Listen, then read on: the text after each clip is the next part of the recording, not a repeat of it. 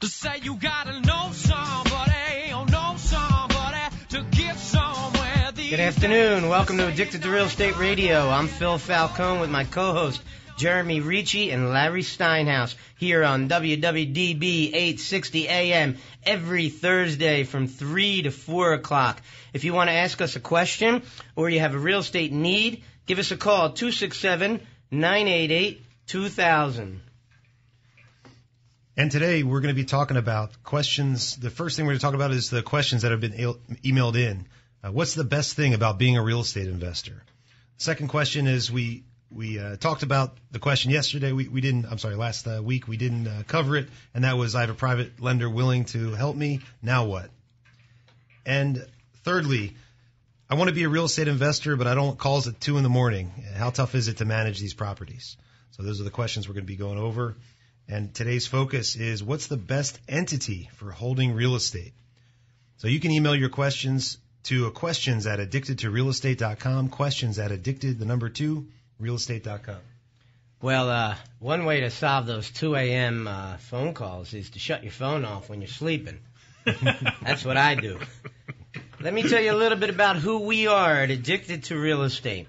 We buy houses. And if you've got a house that you're looking to sell, don't forget to give your new buddies at Addicted to Real Estate a call at 267-988-2000. And if you're a real estate agent or a realtor and you'd like to hang your license at an investor-friendly agency where we focus on bridging the gap between real estate investors and realtors, then we are the guys you want to come talk to. We have 3 offices. One in Montgomeryville, right on 309, one in Hatboro, and one in Huntington Valley. We also focus a lot of our time and energy on the wonderful business of real estate investing, and we provide educational meetings for real estate investors all over the Philadelphia area, and we have a physical meeting that you can come to once a month. This month, I believe, we're going to be set up on February 17th. We are meeting at 7 p.m. in Warminster, PA. And if you would like to get an invitation, a personal invitation from me to come to our meeting, make sure you go to addictedtorealestate.com and put your name and email address in at addictedtorealestate.com, and I will send you out an invitation to come to all of our meetings. So how's everybody doing today? Great. The weather's finally breaking, and we're getting some rain, and we got rid of some of that snow. Oh, I'm so happy. I can actually see my car again. One of my cars was buried in the snow.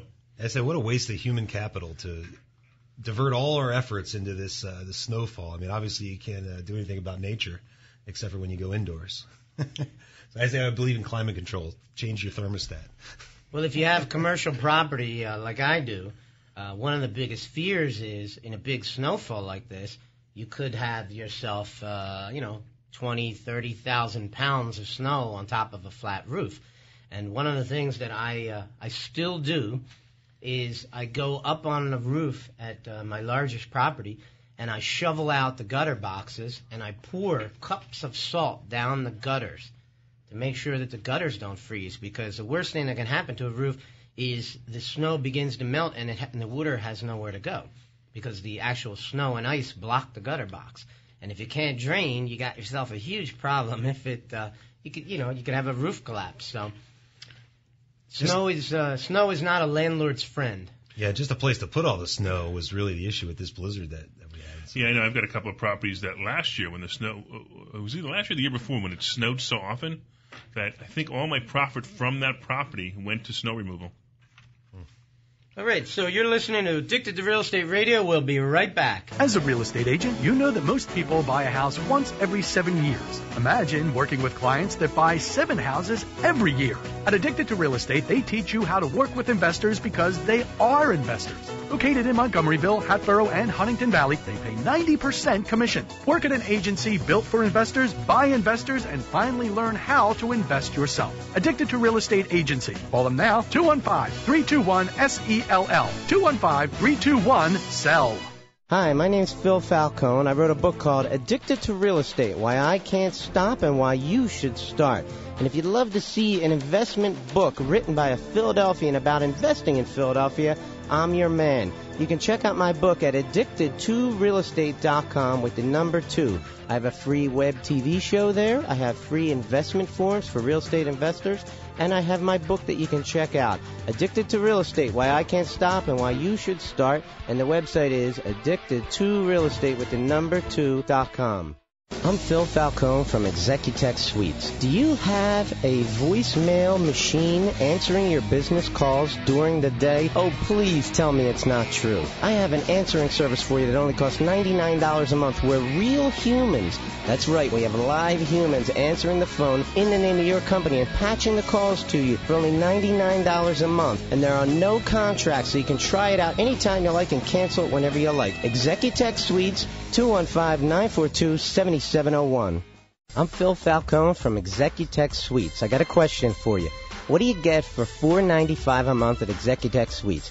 You get an office big enough for one person. You get the furniture in that office. You get the telephone on the desk. You get the telephone number. You get the fax number. You get the internet. You get 2 full-time receptionists to answer the phone in the name of your company and patch the calls to you, whether you're in the office, in your car, or at home sleeping on a couch.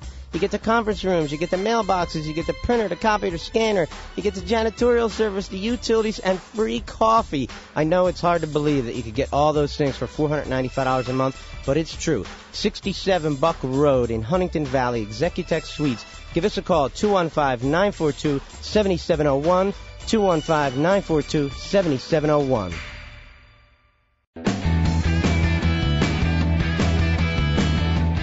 Welcome back to Addicted to Real Estate Radio. This is Jeremy Ricci, and this segment we're going to talk about questions that have been emailed in. So the first question, guys, what's the best thing about being a real estate investor? Obviously, this is a very subjective question. So, Phil, what's the best thing for you? Well, there's so many wonderful benefits to being a real estate investor. But I'd have to say that the minute I read this question, or even before I finished reading it, I knew exactly what the answer was for me personally, and that is being in control of your own destiny. I've always been a guy who bucks the system, and I would always be, when I was an employee, which seems like 1,000 years ago, I was a very effective employee. I was also always the guy in the most amount of trouble because I can't help it. I'm an outside-the-box kind of guy, and I always go my own way. And in a corporation, that doesn't always work real well. So I knew I was an entrepreneur with every ounce of energy in my body long before I ever finished graduating college. I knew that I used to tell people in college, I used to say, I'm going to start a business. And there were a lot of them were like, well, what the hell are you doing here then, right? You know, but that's the greatest thing about being a real estate investor is I'm in complete control of my own destiny. I don't need to be anywhere at 9 a.m. to 5 p.m. every day of the week. I can choose to be where I want to be. I become the sole person responsible for earning income, and it's a responsibility that I welcome with open arms. It's a great, great thing to have. You know, it's certainly a lot of fun to be a real estate investor. I have to tell you. You know, it's funny. I'm laughing at you when you say you don't have to be anywhere. You have to be here every Thursday at 3:00. Besides that. But you're right. So I mean, you know, the words financial freedom come to mind, and I always found that an interesting statement. Financial freedom, and financial freedom means different things to different people, and it may mean that you can simply pay your bills. To me, it means that I can go anywhere I want, anytime I want. And I love that. I mean, you guys maybe remember I went to Nicaragua about a month ago, helped build some churches there for our church group. I'm going on a real estate investment cruise. It's pretty awesome this month, so I won't be here for the third show of this month, which is kind of neat too. So you can do that, and you can go away. I'm already planning a couple of other vacations. And the other thing that's nice is, if you do have family members at home, such as children, and they have an event at school, you don't have to call your boss and say, "Oh, please give me the day off." You just go, and that's just great for family. Yeah, for me, that's definitely one of the pluses is being able to take off. I know some of the teachers in my kids' schools say, "Wow, it's nice having a dad here. We rarely get dads come to our classroom to read a book or whatever to help out in the class." Typically, the teachers have me go out in the hallway and rip pages out of the workbooks and stuff, and it's not exactly what I wanted to do. I'd like to see the kids, interact with them in the class, but definitely that's spending time with family and having that flexibility to go to a soccer game or a hockey game in my kids' case is a great benefit. And the other thing is the networking with other real estate investors. I just find it to be very enriching, and talking with other people that do what you do and getting some advice from them. I'll be going out to Aspen for a real estate investor ski trip where we're going to be on the slopes and then also talk real estate all throughout the week. And it's neat to get some experience from older guys that have done it a while and have different techniques and learning from them. The other thing I would say that I really like about being a real estate investor is definitely, like you mentioned, Larry, is just the passive cash flow, having the cash flow come in, whether you don't have to, most people swap their dollars for hours, and the alternative to that is building assets and having those assets roll off cash flow instead of having your time roll off cash flow. So when you can build something and have it, and businesses are this way too, when you can build something up front and have it give you cash flow over and over and over again, the asset gives you cash flow versus having to go out and, earn your next, kill your next prey, earn your next, sure. Earn your next check from something that you do with your time versus something you've already done. Yeah, I've actually nicknamed some of my properties my Comcast bill, my mortgage, my car payment. Yeah, that's a good way to think of it. If you say, hey, look, I want that nice new shiny car, you say, well, how many houses at $200 a month cash flow or $300 Absolutely. a month cash flow Yeah. do you need to get there? And you say, oh, that's only 3 houses. I got to buy 3 houses. So it's neat. Yeah, what about the excitement of building something that could make you filthy, stinking rich? That's something that I'm always striving for and love about the real estate business. The only man who never makes a mistake is the man who never does anything. And that's a little quote from Teddy. And to me, that's what makes this business fun, because I'm building something. Every day I'm in it. I'm building a real estate portfolio with each and every acquisition that we try to make. It's like playing Monopoly. And that's a wonderful goal to have in your life, that, as I look down the road, my portfolio gets larger and larger, and it supports my family and so many beautiful things that come from it. So to me, that's really exciting. I think what was the third question? Something about calls in the morning? Yeah, being a landlord, and a lot of people want to do real estate investing, but they don't want the hassle of calls in the middle of the night, plunging toilets, things like that. So. Yeah, I wonder if we couldn't even go onto the other side of what do I hate about being a real estate investor. Maybe should we save that for another time, or should we do that now? Because there isn't much that I hate about it. Always positive. Always positive. I was going to say that question alone. It's funny. Phil said turn off your phone, and it's true. That's exactly what I do. Let's go on to that question now. We'll come back to the private lender one. Yeah, sorry. Like you said, turn off your phone. Yeah. It's a good idea. It's funny how, and I think, Phil, you'll agree with this, most problems have a way to iron themselves out if you don't get to them right away. If it's an emergency and they call you and they get you, all of a sudden it becomes your emergency. But if you let it go for a little bit, sometimes they work it out themselves. When you agree with that? I've been a landlord since 1989.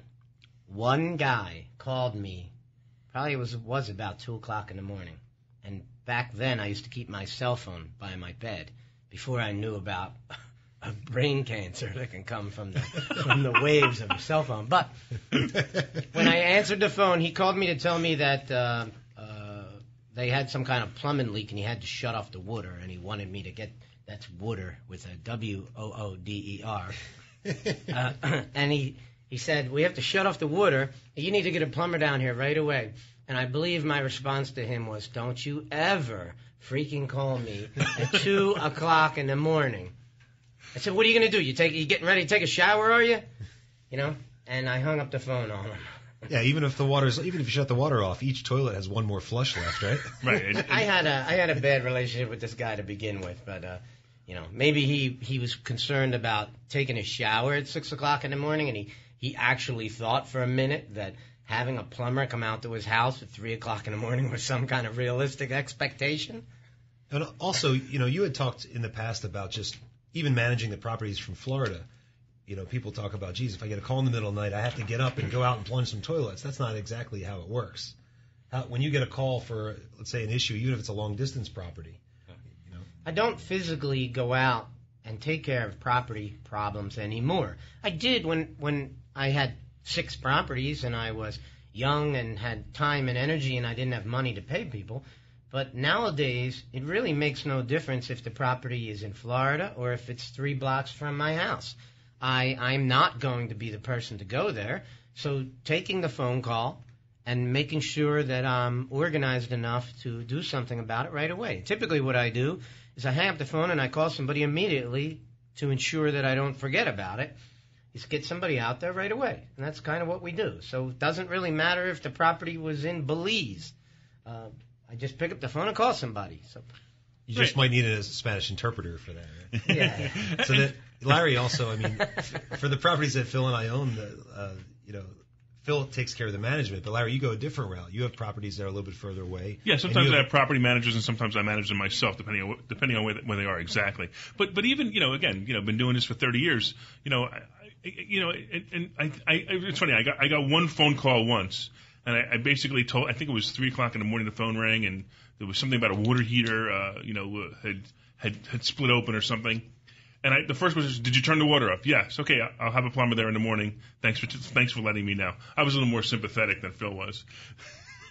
But that was it. I mean, and here's the thing, right? So anyone listening, when was the last time you had living anywhere, you had an emergency that you couldn't handle at 3:00 in the morning by yourself?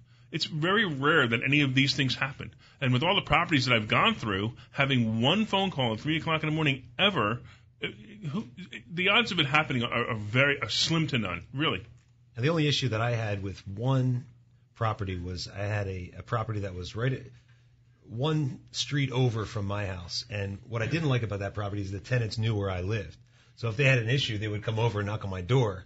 And I found that, I kind of like the idea of having privacy and not having my tenants know where I live. We have a couple office locations, so it's, if they want to come into the office, that's one thing, but having them come over and knock on your door is not something that I find particularly useful. So if you can... Has that ever happened? I had a guy come over and knock on my door, and, even if it's something to bring rent, I don't want people bringing rent. I have other people that I used to hear other landlords go around and collect rent by hand. That's crazy. No way. That's crazy. Yeah, that's crazy. Yeah, I don't have to do that. So...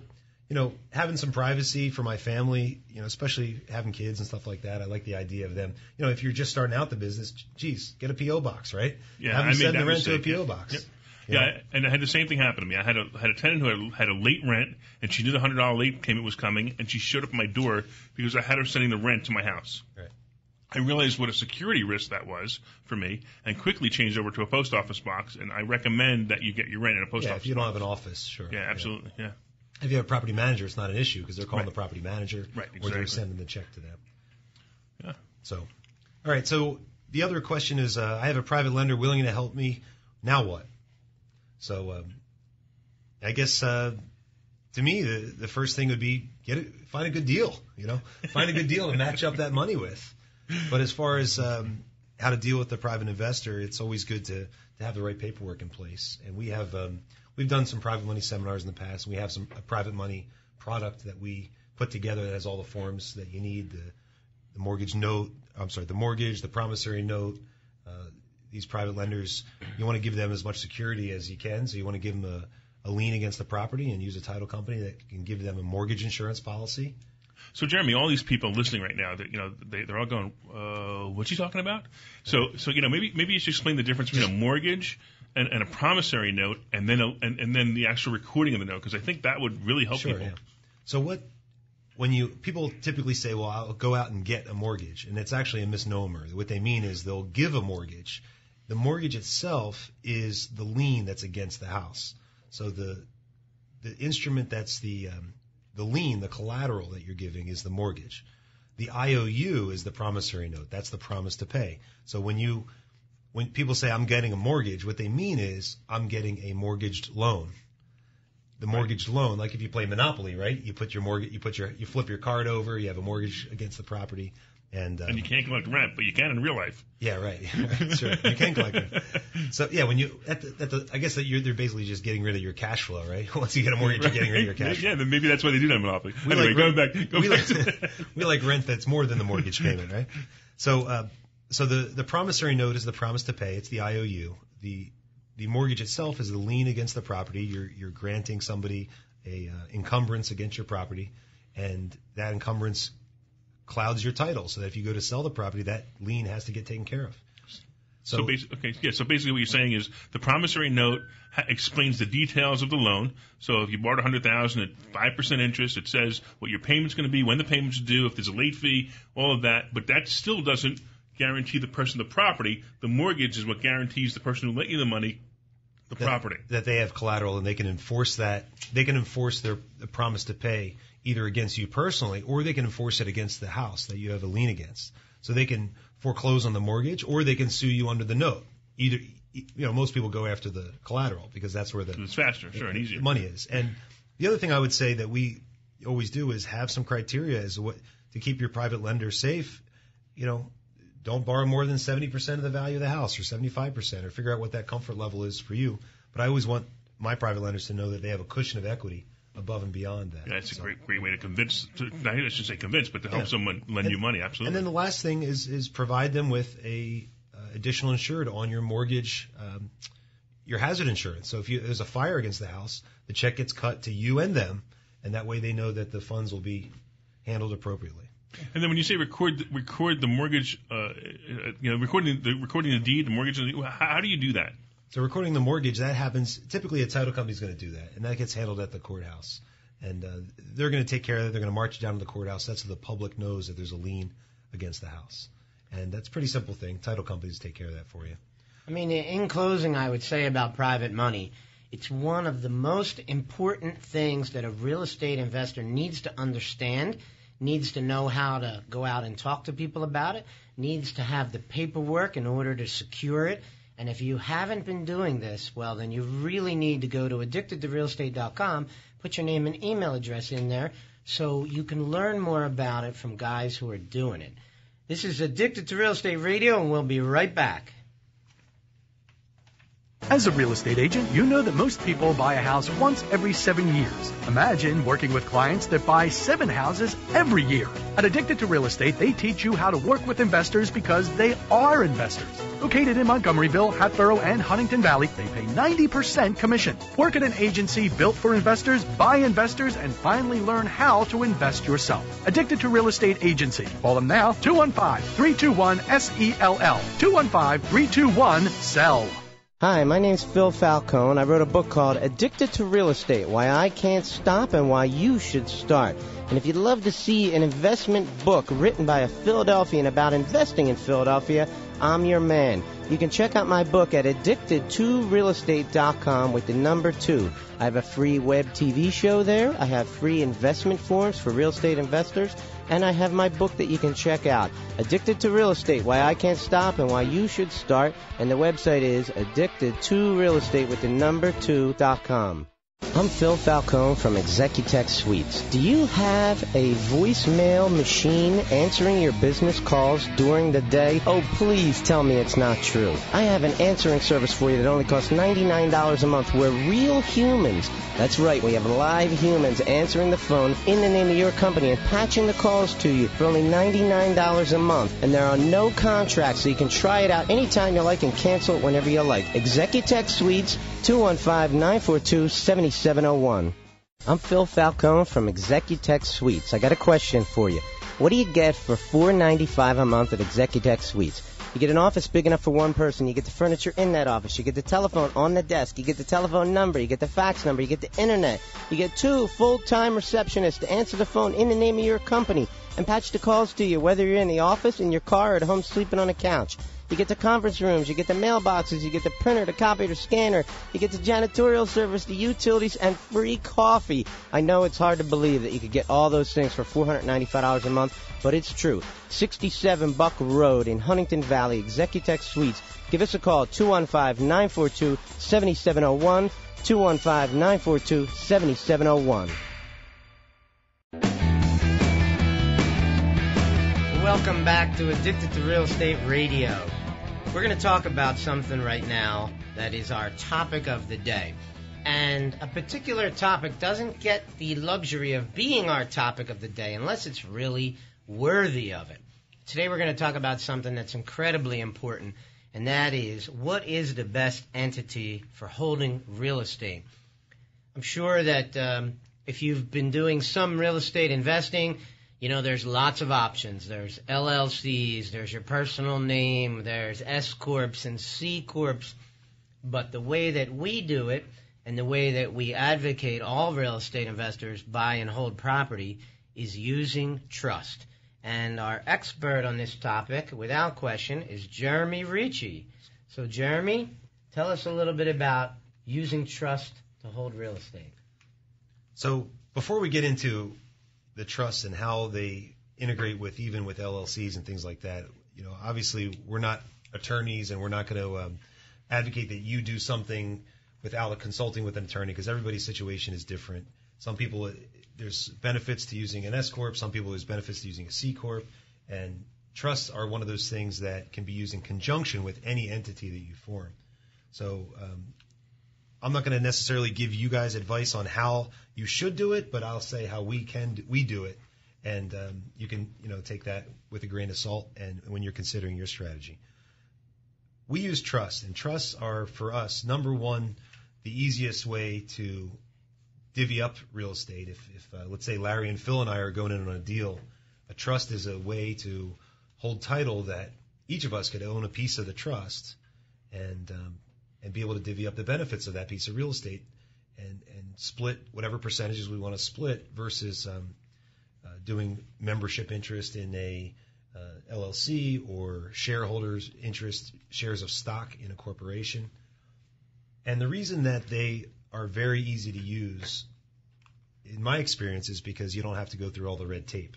I don't have to apply to the state for permission to create one. I don't have to find out if a name is unique. So if you're starting a corporation or an LLC, you have to typically file a form with the Department of State of your jurisdiction, you know, the state of Pennsylvania, for instance, where we are, or Florida, or whatever state we want to do business in. Some people choose Nevada or Wyoming because there's certain benefits to operating in those states.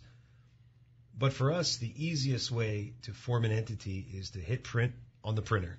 And we have trust that we use, and the first one, you know, took a little bit of figuring out, but once it's all figured out, we can just replicate that and do it over and over again. Now, trusts don't give you the liability protection.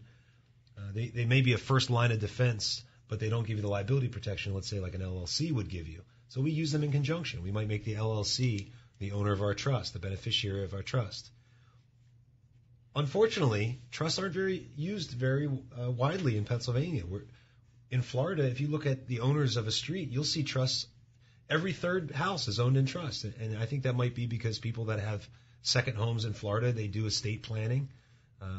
They consult with attorneys as to what's the best way to hold title to their assets so they can pass them on to the generations. There's a whole benefit of avoiding probate with trusts, where you can have your asset passed down to your heirs without having to go through the probate process. You know, the moment you die, it can go to one of your heirs immediately. So and the title of the property never has to change. It could be held in the 123 Main Street Trust, and now when you die, your kids own the 123 Main Street Trust instantly. So it's a great entity. I mean, we have LLCs. You know, Phil, you and I have corporations as well, and there's merit to each of those too. But I always use trust as kind of the first line of defense. The other reason that I think is worth talking about is just the anonymity.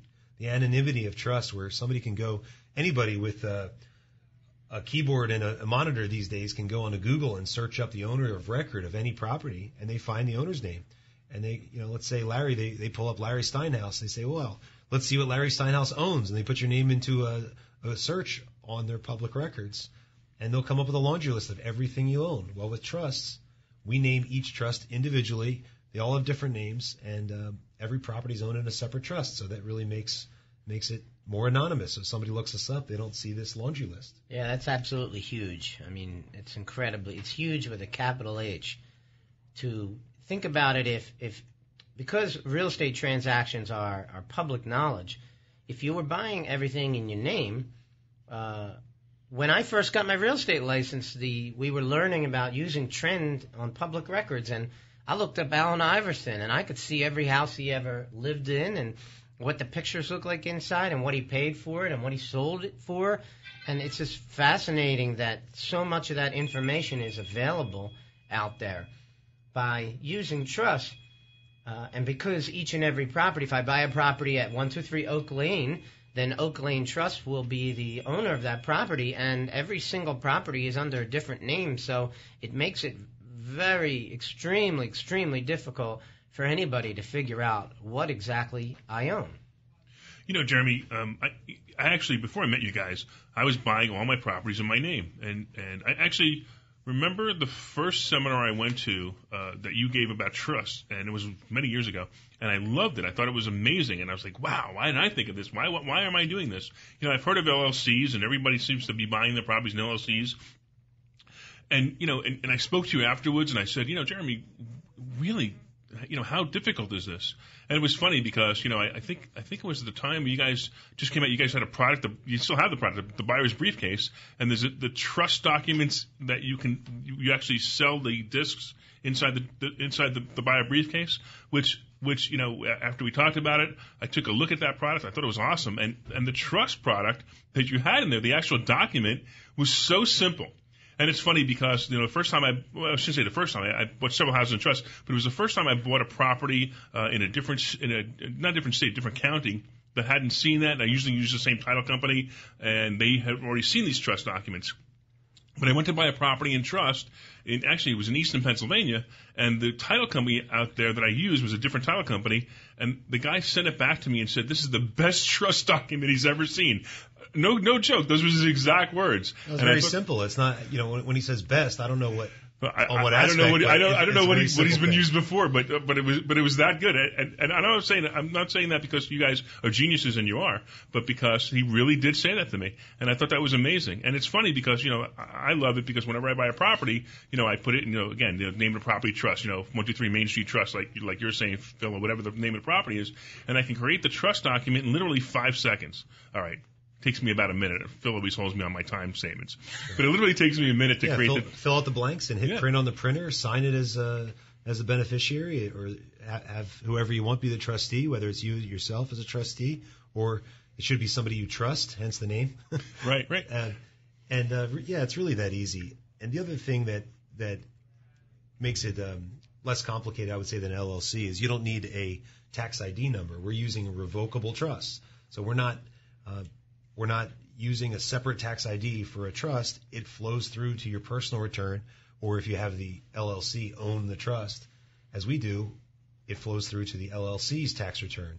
So you don't have to worry about, you know, let's say you formed an LLC for every single property you bought as a separate LLC. If you did that, that's really expensive. How many tax returns are you going to have to pay somebody to complete for you? I mean, even if you do them yourself, you have to file with the state. You have to pay $100 plus all the all the recurring fees that go along with maintaining these corporations or LLCs.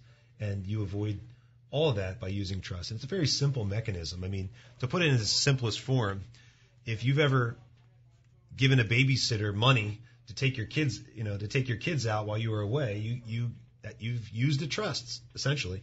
You say, hey, babysitter, I'm entrusting you with this $40. Use it on my kids for their benefit. The kids are the beneficiaries. It doesn't mean it's her money, right? Or his money. Sure. You're entrusting your money with this. It's for the benefit of a third party, your kids. And you know, when she's done with the trust, she gives the money back, whatever she didn't use on candy and movie tickets or whatever it may be. I should have gave, if it's for movie tickets, I should have gave her 60, right? So it's a very simple mechanism. And yeah, we do have a product, a trust product. It's a package that we have that goes into how trusts are created. They actually, if there's only 4 or 5 states in the United States that actually have statute, trust law on the books. Florida is one of them. Virginia is probably the closest to us, the other Commonwealth. And Pennsylvania doesn't have a trust statute, a title holding trust statute. Land trust is what they're commonly referred to. But because it's the state is silent on the use of them, it goes back to English common law. This country was founded on English common law. Common law is all that series of decisions that were made over the years by all the courts. And English common law, I mean, King Henry VIII, was one of the foundations of when trusts were used in order to preserve people's rights under land ownership. So, when you want to learn more about trust, look up King Henry VIII. No. Well, let's talk about some more recent issues with trust. One of them would be that let's talk about Philadelphia and how the trust can help you here specifically. One of the things that Philadelphia does is if you own a bunch of properties in an LLC, let's say you own 5 properties in an LLC, and you get a fine against one of your properties, just one of your properties. Maybe your tenants are leaving all kinds of trash out on the wrong evenings, and the city of Philadelphia comes down and sticks a $1,000 trash fine against your property after maybe they're giving you 10 fines at $100 apiece. And your tenant is taking this fine, which is the trash fine, and they're throwing it in the trash. You, as the owner, will never know about it. So you go to sell a completely different property other than the one that has the trash fine against it, and at settlement, without any notification, the city of Philadelphia will put a redundant lien on all properties owned by that particular LLC. And this has happened to me before. It is furious. It made me nuts. It was a tenant who didn't pay their gas bill. This was before PGW had the so-called landlord cooperation rule. Before that, they would just, if the tenant didn't pay the gas bill, then they just liened the landlords and charged it, even if it wasn't the same property. It used to make me crazy. So it would essentially be a judgment against the entity that held title to the property. And if that entity owned other property, it would affect any property that you had to deal with. And therefore, when you go to settlement, they look up the entity, they find out there's a judgment against it, and say you can't give clear title against property in South Philly until you clear up this lien you have in Northeast Philly, for instance. Exactly. Now the trust isn't gonna make that lien go away. But one thing it would do is it would give me the option to say, it's only recorded against that one property. Well, maybe I'll just keep that property forever. Well, yeah. Well, it doesn't or abandon it. Well, no. It doesn't inhibit you selling one property and having to deal with an issue against a property that's totally unrelated. So it kind of segregates each property to itself and self-contains that. So. My favorite is the fact that no one knows you own the property. So I mean, I tell people all the time, how many properties? Or they ask me, how many properties do you own? And I always say 0. But I collect a lot of rent and I pay a lot of mortgages. Sure, yeah. Yeah, you don't own the property, you're a beneficial owner. So you own the beneficial interest in a trust, and the trustee owns the property for your benefit or for your company's people benefit. Ask you that question all the time. They go, how many properties do you own, or that kind of stuff. And, it's like me going up to a guy who's a stockbroker and going, hey, how much money do you have? I mean, it's really not. It's like a woman asking her age, so rude. Right, yeah. And people are always saying, like, well, how many properties do you have? I said, I can't even answer that question because I have properties that cost $50,000. I have properties that cost millions of dollars. How would telling you how many properties I have make any sense anyway? Wouldn't mean anything to you. So it's just. I had a friend that said, are you trying to guess my net? You're asking me for my net worth, or you're asking me for my ability to manage tenants? Which one are you looking for here? Right. How many tenants do I manage? So. Yeah, it's more doors than properties usually too, right? A lot more doors than properties. Yeah. So if you want to check out our trust, more information on our trust, we've actually recorded. We've had several seminars, Saturday workshops that we've done on trust, and we've recorded those videos. And we do have a trust product available. It's on our website, addictedtorealestate.com. You can check that out. If you put your name and email address in, shoot us an email at Addicted to Real Estate, and we can get you more information on the trust product. And I think it's used in conjunction with an LLC or a corporation, and it's a great tool for you to hold title to properties, keep each of the properties somewhat segregated, and it's a first line of defense. Talk about what happens if somebody's going to, let's say there's like a slip and fall situation or an alleged slip and fall situation. What happens there? Right. Well, basically, let's just say, for example, that somebody had bad intentions and they were, out to do a frivolous lawsuit, and they slipped on some ice on the sidewalk, they might show up in an attorney's office in this hypothetical scenario, and they might say, I fell in front of 1230 Oak Lane. And the attorney, as soon as the attorney looks up public records and finds out that the property's owned in a trust, he now knows that it's going to be quite a bit more work for him to pull up to get the owner and find out what the owner owns. If he finds out I own 100 properties, he's certainly going to be much more inclined to come after me. But when he sees it's a trust and that is the only thing in the name of that trust and no other property exists other than that particular property in the name of the trust, it's going to usually cost a retainer because he's got to drag me into court and get a judge to force me to even tell him who the actual owner is. So on top of that, it's probably a mortgage property, too, so you have some protection through the mortgage property. Right, so it's a way of giving you some protection. So if you'd like to learn more about trust and you'd like to find out, when we're going to have another seminar about trust, make sure you put your name and email address in at addictedtorealestate.com. That is a place you're going to get this amazing information. And this is Addicted to Real Estate. We'll be right back. As a real estate agent, you know that most people buy a house once every 7 years. Imagine working with clients that buy 7 houses every year. At Addicted to Real Estate, they teach you how to work with investors because they are investors. Located in Montgomeryville, Hatboro, and Huntington Valley, they pay 90% commission. Work at an agency built for investors, by investors, and finally learn how to invest yourself. Addicted to Real Estate Agency. Call them now, 215-321-SELL. 215-321-SELL. Hi, my name's Phil Falcone. I wrote a book called Addicted to Real Estate, Why I Can't Stop and Why You Should Start. And if you'd love to see an investment book written by a Philadelphian about investing in Philadelphia, I'm your man. You can check out my book at addictedtorealestate.com with the number 2. I have a free web TV show there. I have free investment forms for real estate investors. And I have my book that you can check out, Addicted to Real Estate, Why I Can't Stop and Why You Should Start. And the website is addictedtorealestate with the number 2.com. I'm Phil Falcone from Executech Suites. Do you have a voicemail machine answering your business calls during the day? Oh, please tell me it's not true. I have an answering service for you that only costs $99 a month. We're real humans. That's right, we have live humans answering the phone in the name of your company and patching the calls to you for only $99 a month. And there are no contracts, so you can try it out anytime you like and cancel it whenever you like. Executech Suites, 215-942-7701. I'm Phil Falcone from Executech Suites. I got a question for you. What do you get for $4.95 a month at Executech Suites? You get an office big enough for one person. You get the furniture in that office. You get the telephone on the desk. You get the telephone number. You get the fax number. You get the internet. You get 2 full-time receptionists to answer the phone in the name of your company and patch the calls to you, whether you're in the office, in your car, or at home sleeping on a couch. You get the conference rooms, you get the mailboxes, you get the printer, the copier, the scanner, you get the janitorial service, the utilities, and free coffee. I know it's hard to believe that you could get all those things for $495 a month, but it's true. 67 Buck Road in Huntington Valley, Executech Suites. Give us a call, 215-942-7701, 215-942-7701. Welcome back to Addicted to Real Estate Radio. I'm Larry Steinhaus, and I'm here with my buddies Jeremy Ricci and Phil Falcone, and we're going to talk today about bridging the gap between being an investor and being a real estate agent. You know, again, it's one of my favorite topics because, I started out as a real estate investor and then became a real estate agent.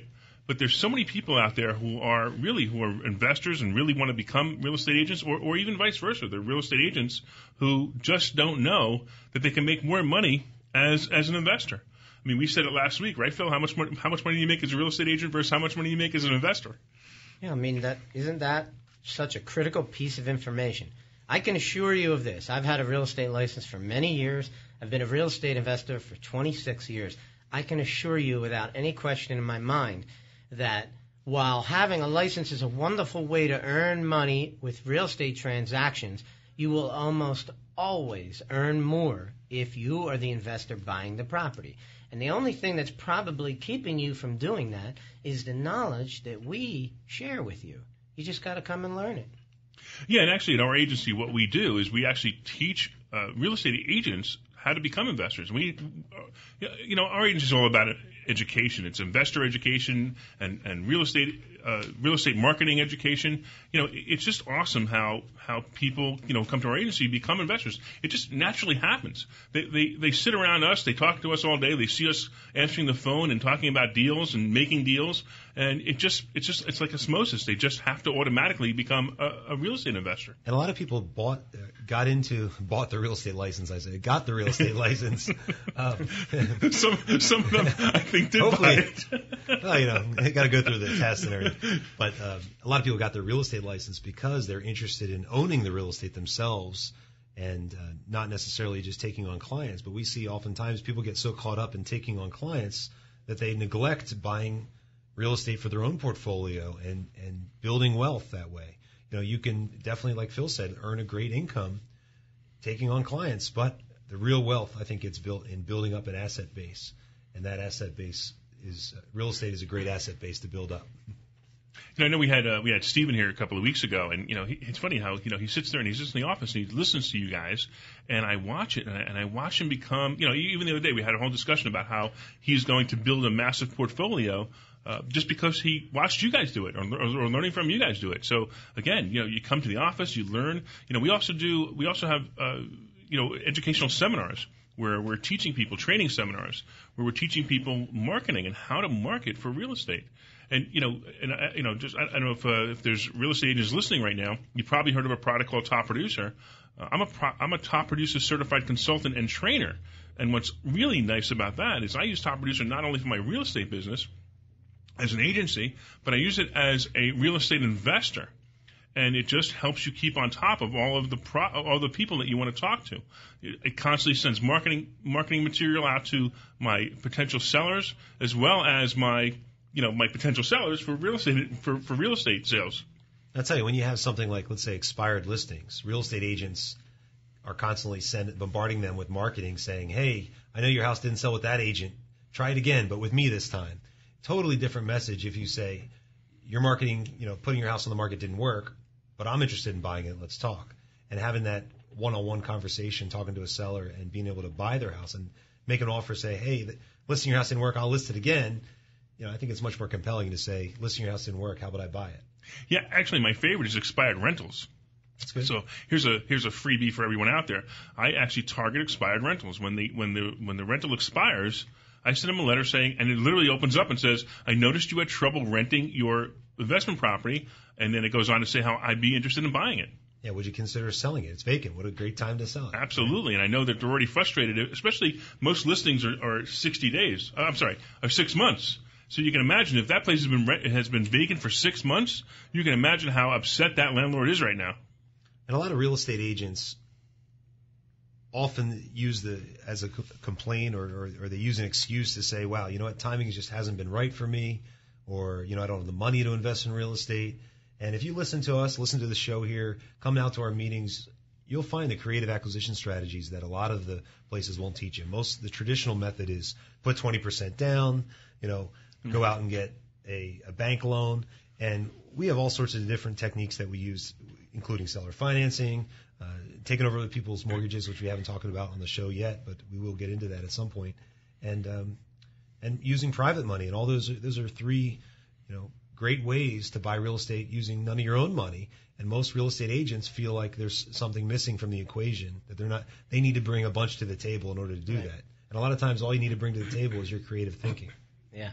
It's funny that a lot of people have the perception that if you're a realtor, well, then you must have some amazing inside track on real estate investing. And I would say that is not the case at all. What gives you the inside track on real estate investing is training from people who are real estate investors, full-time, preferably, real estate investors, experienced real estate investors, people who've been doing this for a long time.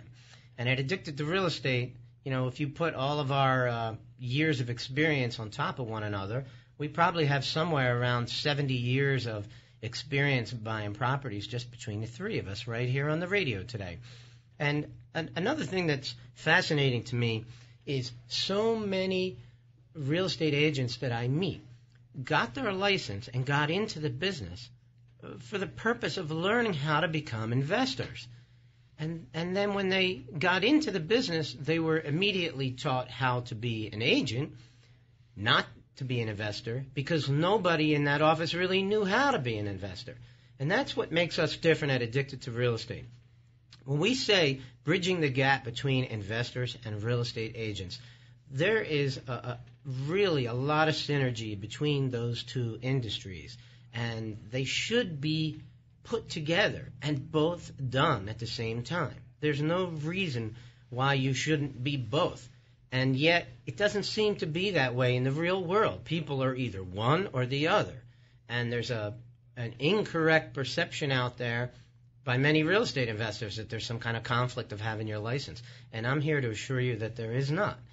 And the same thing goes the other way. There's probably way more realtors who would love to be investors, but have the false perceptions in their mind that Jeremy was talking about, that they don't have enough money, or they don't have good credit, or they don't have time, or they're too busy, blah, blah, blah. The same amount of time it takes to get a client to give you a listing or to show 20 houses to a buyer, in the same amount of time you could be looking at 20 houses to buy.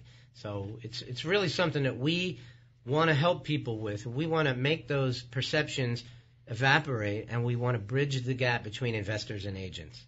You know, as a real estate investor, as a real estate agent, you know, when I'm talking to investors and trying to sell them houses, it's so much easier than it was when I was trying to sell, you know, a primary residence, for example. Because again, you know, you're showing the primary residence, you're showing, you know, 5, 10, 15 houses before somebody goes, yeah, I kind of think this might be the one that I want. With real estate investments, I show the numbers before I show any of the houses.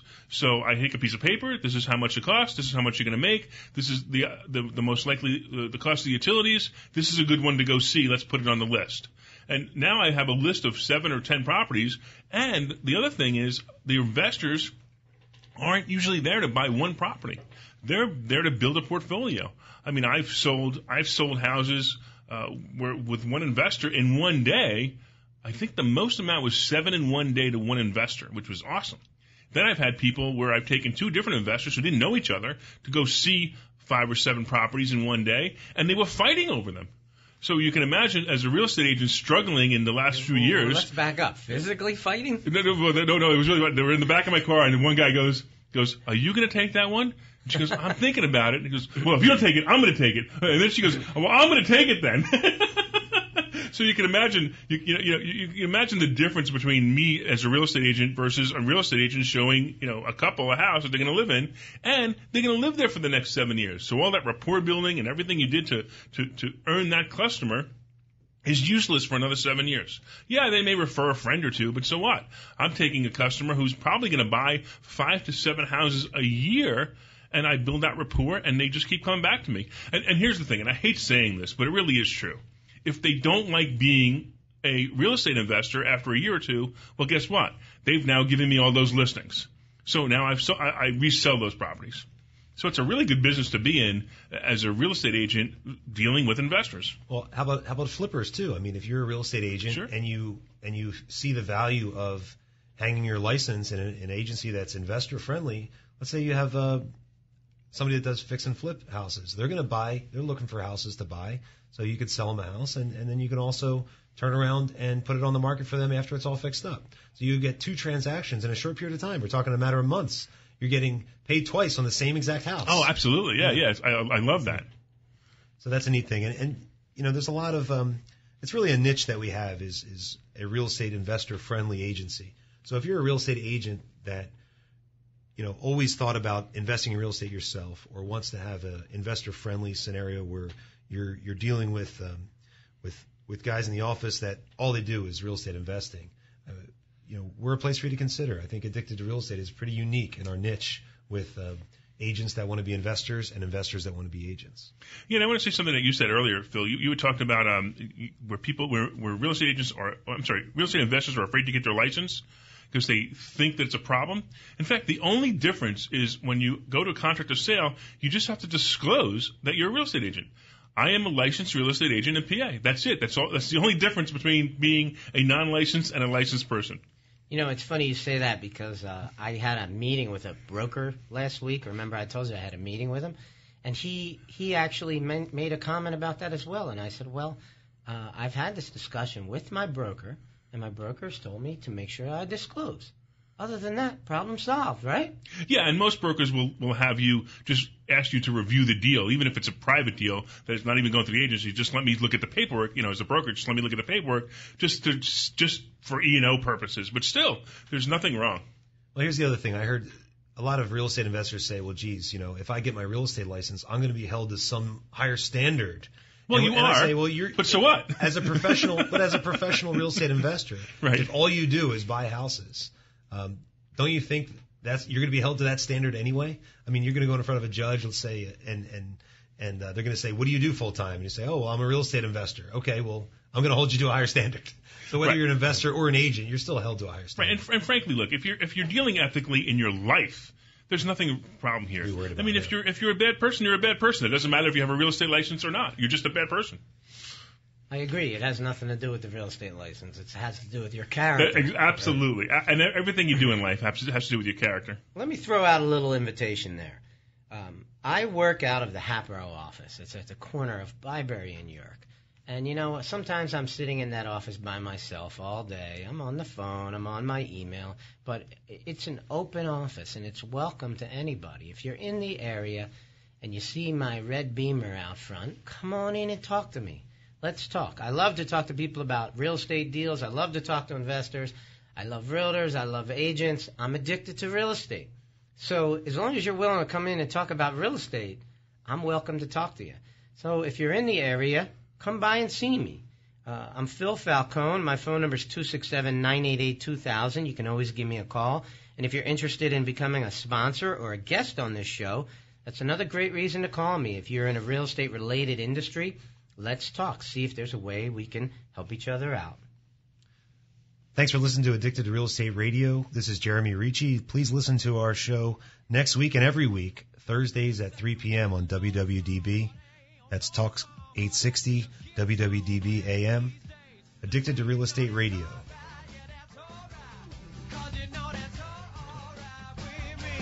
Yeah, you know that's all right. Yeah, that's all right. To say you gotta know